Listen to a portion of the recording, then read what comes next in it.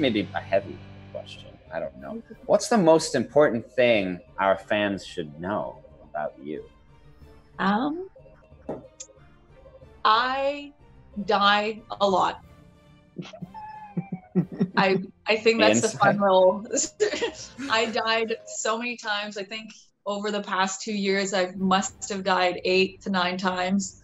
Every time my mom's like, "Could you not just be alive this time?" And she has like a very thick French accent as well. So she's like, "Ben look, I'm tired of seeing you dead. I don't like that. I put you into the world not to see you die."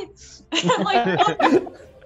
She hates watching me die. Oh, that was good.